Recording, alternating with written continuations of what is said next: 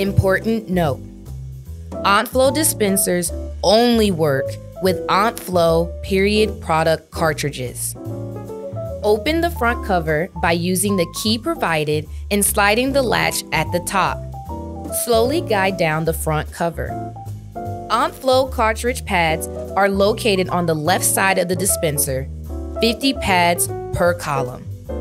Note: the Aunt Flow cartridge pads are shipped in a pack of 10 pad units with a banding strip securing the bundle.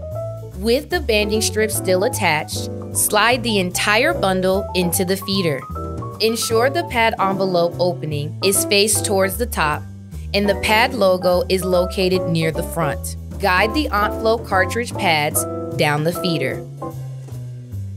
With your fingers, tear away the front piece of the banding strip from the bottom and pull it away so the pads are freely allowed to slide through the feeder.